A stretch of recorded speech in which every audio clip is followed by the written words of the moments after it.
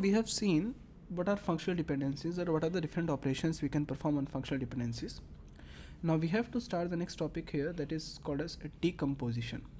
Decomposition means if you have a given relation, then you want to break this relation into one or more, two or more than two different relations. For example, if you have a relation ABC, now you want to break this relation into separate parts. Like we can create a relation R1 which is having AB as attribute, and we can have a relation R2 which is having BC as attribute.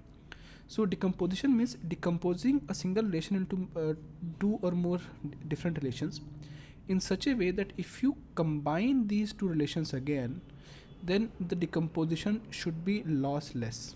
Lossless means you should not get any extra attribute, as well as you should not get any less attribute less values as compared to the previous case. Okay, so let us see what is decomposition. I'll come to the lossless decomposition point later on. Right now, first of all, we'll start with what are joins, right? And here we are going to discuss about what is a natural join, and what happens if you do a natural join versus what happen if you do a cross product of two tables. We'll start with what is the natural join and what is the cross product of these two tables, and after understanding the natural join and cross product of two tables, then we'll see what is a decomposition, and how can you say a decomposition is lossless, or how can you say the decomposition is lossy. Okay, so first of all, let us start with what is the difference between the natural join. What is the difference between the natural join and the cross product Okay, assuming that we have the relation R, this is the first relation which is having the following attributes, and this I'm going to give you some values. Assume this is the relation R and it is having the attributes A and B, and these are the values of the attributes. It is A1 B1, it is A2 B2, and A3 B3. And assuming that we have a relation S, the second relation which is S, and it is also having the same attributes, that is, or let us assume it is having a different attributes, that is C and D, and the values of these attributes are C1, D1, C2 and D2. Number one, if you are going to do R cross S, that means the cross product of R and S. If you do the cross product of R and S, then you are going to get one more relation, and that relation will be containing the attributes which are A, B, C and D, A, B, C, D, right? And it will be containing approximately 6 tuples. Right? Why it is 6 tuples? If the relation R is containing n tuples and the relation S is containing m tuples, then R cross S should contain n cross m tuples, right? Here you can see there are 3 tuples and here there are only 2 tuples, so 3 into 2 is 6. And what are those values which we are going to get? That is A1 B1 C1 D1, A1 B1 C2 D2, A2 B2 C1 D1, A2 B2 C2 D2, A3 B3 C1 D1, A3 B3 C2 and D2.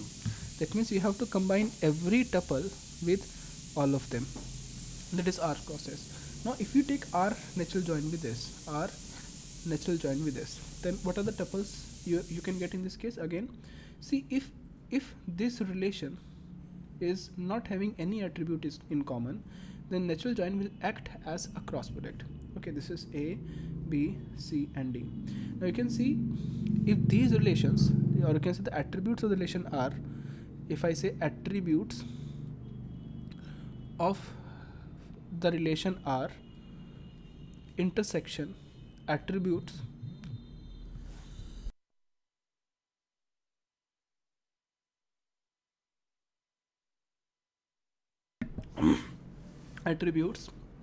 of relation S, if the intersection is equal to 5, that means the relation R and S are not having any attribute in common, then the natural join natural join will act as cross product. Okay, for example, here you can see you're again going to get a1 b1 c1 d1, a1 b1 c2 d2, a2 b2 c1 d1, a2 b2 c2 d2, and a3 b3 c1 d1, a3 b3 c2 d2. These are the values you can get in terms of natural join. Okay, now what if they are having some tuples in common? Assuming that this is the relation R, this is the relation R. What if they are having some attributes in common? It is containing the attribute A and B, and this is representing the relation S. It is containing the attributes which are B and C. And assuming the values are A1 B1, A2 B2, A3 B3, and here in the case of S we are having the attributes as B2 C1, B3 C2, B4 C6, and again B3 C3. Assume these are the values which we have.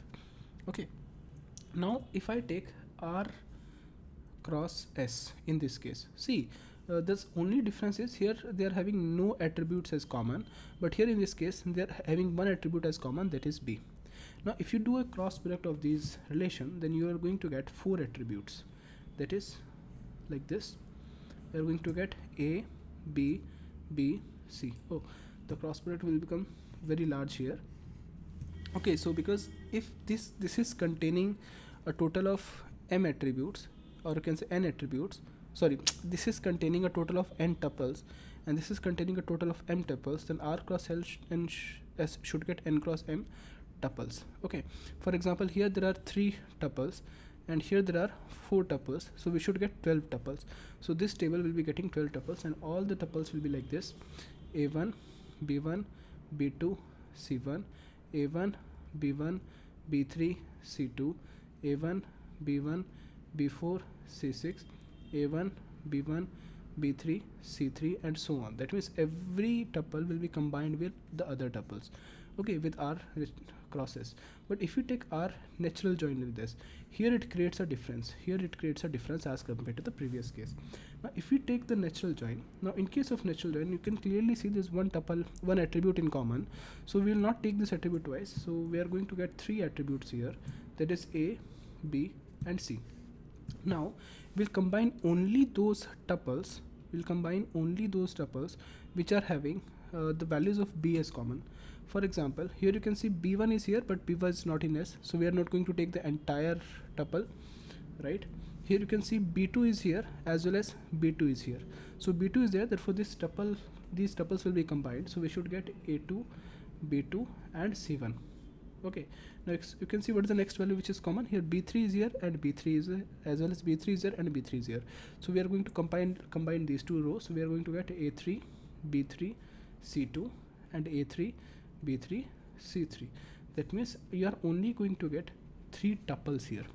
Okay, so when we do a natural join means if R and S are not having any attribute as common, then natural join will act as a cross product. But if R and S is having some attributes as common, that means that intersection of attributes of R with attributes of S, if that intersection is not equal to 5, then we are going to get the attributes which are not common, like A and C are not common, as well as the attributes which are repeating both of them, we'll take them only once, and we'll combine those tuples where the values are matching. Like here B2 and B2 are matching, so we'll combine these tuples. Here B3 and B3 are matching, so we'll combine these tuples.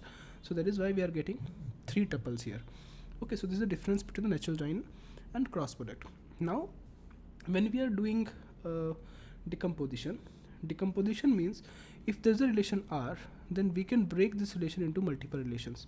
Now after breaking this relation into multiple relations, if we combine these relations, that combination can be using cross product, or that combination can be using natural join.